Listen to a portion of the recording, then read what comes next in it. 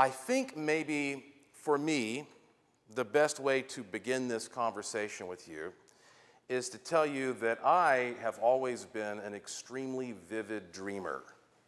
And I mean that literally. When I lay down at night, or whenever it happens to be, and my head hits the pillow, I immediately start having very colorful, vivid dreams. Sometimes I think I start dreaming even before I'm actually asleep. And I dream until the very second I wake up, and sometimes I think I keep dreaming for a few seconds after that. Now, some people are more vivid dreamers than others. Some people may be like me. You might be like me and dream like that every night, or maybe just once in a while you have a dream.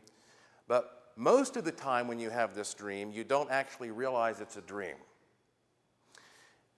You think that's your reality at that moment.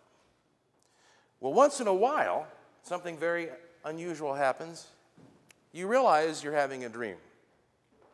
And when you do that, it's called a lucid dream, and suddenly you can control it. And when you can control that dream, well, you can have a lot of fun with it. The sky's the limit. Well, I'm here to tell each and every one of you that you are dreaming right now. That this experience that you usually call your reality is in fact another type of dream. And I am here to help you become lucid and turn that dream into a lucid dream. You will be surprised at how much you can change about this experience that you're in right now. But you need help. It's not easy to do this. It should be, but it's not. You know why it's not? Because from the time you're a little bitty baby, you are told to obey, obey, obey. This is the framework within which you live. These are the rules you have to follow. This is what works. This is what doesn't work. And everybody is conditioning you to live in their version of the dream, okay, their version of the reality. You can't fault yourself for having trouble breaking out of that. I'm still struggling with it. We all struggle. But everything that we have now learned, going back thousands of years, about religion, philosophy, physics, metaphysics, all of it has shown us again and again that we can change this reality in profound ways. We still don't even know the limits.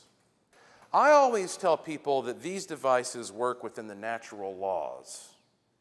And that's an easy way of saying, like, probably you're not going to be able to fly like Superman or live forever. But the truth is, we still don't know the limits of the natural laws. We're still trying to figure all that out. I always find it interesting when you look at these scientists who are the smartest scientists in the world, these astrophysicists and cosmologists, and quantum physicists and whatnot, and they start looking at what they can detect out there, they will be the first to admit that of what we can see in the universe, over 95% of it is what they call dark matter and dark energy, which is defined by the very fact that we have no clue what it is. We can't directly measure it in any way. So if our smartest people with the best budgets and best equipment are admitting that we don't know what 95% of this is, scientifically speaking, then why should we think that we know what's possible and what's impossible?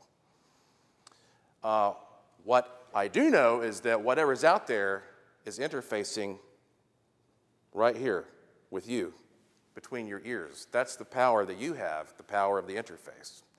And I believe that there are certain tools out there that help empower that interface so that you can start making this dream experience a more lucid one and start controlling things. I hope that analogy helps you a little bit and sets the tone for what might be going on here.